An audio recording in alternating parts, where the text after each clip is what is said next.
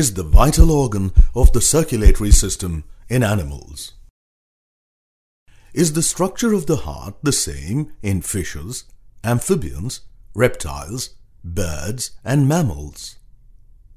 No, the structure of the heart varies among the different groups of animals.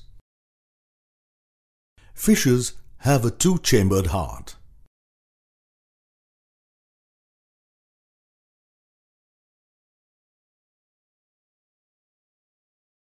Amphibians and most reptiles have a three-chambered heart.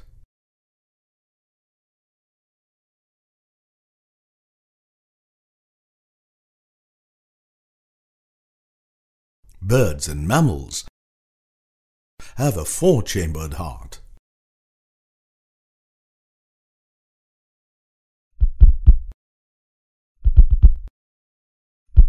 What is the advantage of having a four-chambered heart? In a four-chambered heart, the oxygenated blood and the deoxygenated blood are completely separated. This ensures efficient respiration, as more oxygen is able to reach the body tissue. Let's learn more about the structure and function of the human heart.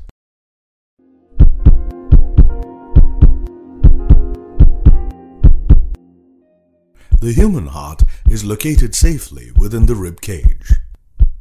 Within the rib cage, it lies between the lungs.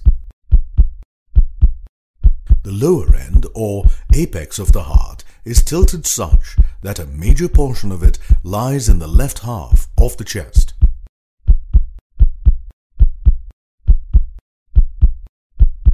Our right lung is larger than the left one because of the placement of the heart.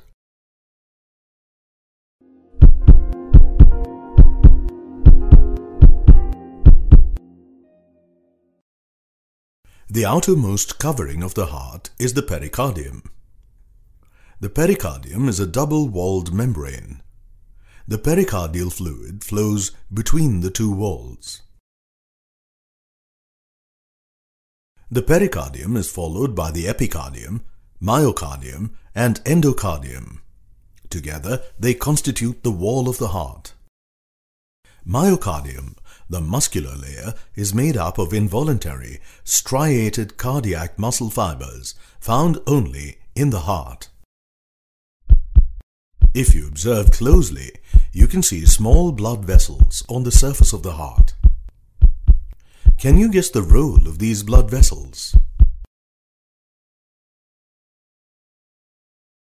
The heart gets its supply of oxygen and nutrition from the coronary arteries, and deoxygenated blood is carried away by the coronary veins.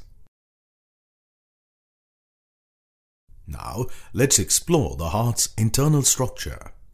Our heart is divided into four chambers: left atrium, right atrium, left ventricle, and right ventricle. The interatrial and interventricular septa separate the left and right sides of the heart from each other. The pulmonary veins bring blood into the left atrium, and the superior and inferior vena cava bring blood into the right atrium. The entry and exit of blood from the atrium and ventricles is monitored by the presence of valves that allow blood flow only in one direction. The bicuspid or mitral valve guards the opening between the left atrium and left ventricle, whereas the tricuspid valve guards the opening between the right atrium and right ventricle. The left ventricle opens into the aorta, and the right ventricle opens into the pulmonary artery. The openings to these blood vessels are guarded by semilunar valves: the aortic valve between the left atrium and the aorta, and the pulmonary valve between the right ventricle and the pulmonary artery. Based on what you have learned, answer this question.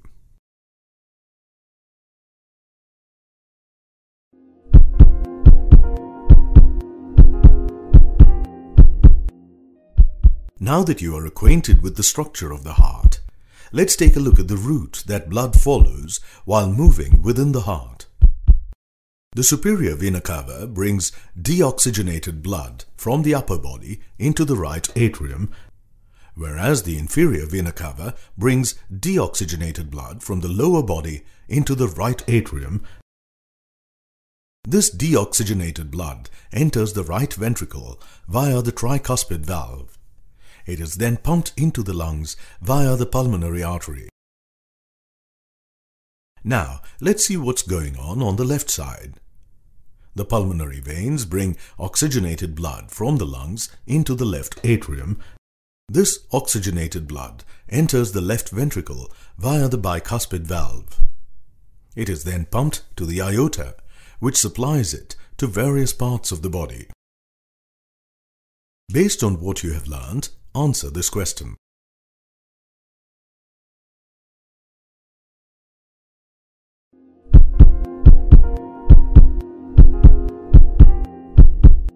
The pumping action of the heart is because of the alternate contraction and relaxation of the atria and ventricles. The contraction phase of the heart is called the systole, and the relaxation phase is called the diastole. This rhythmic contraction and relaxation of the chambers of the heart during one heartbeat constitute the cardiac cycle.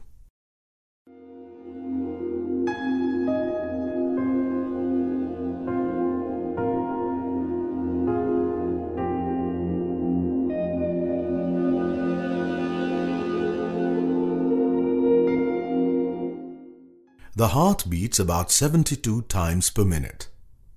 Thus, the duration of each cardiac cycle is approximately 0.8 seconds. The characteristic lub-dub sounds of the heartbeat are produced as the valves close. The closing of the atrioventricular valves produces the louder lub sound, and the closing of the semilunar valves produce the softer dub sound.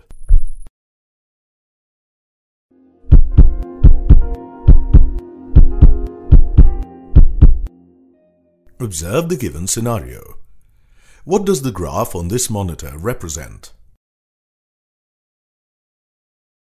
The heart constantly generates a sequence of electrical activities with every single heartbeat. This signal is recorded as a graph called an electrocardiogram.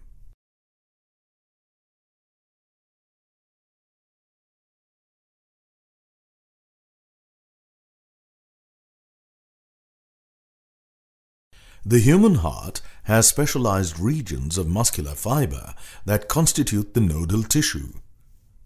This tissue has the capacity for independent excitability.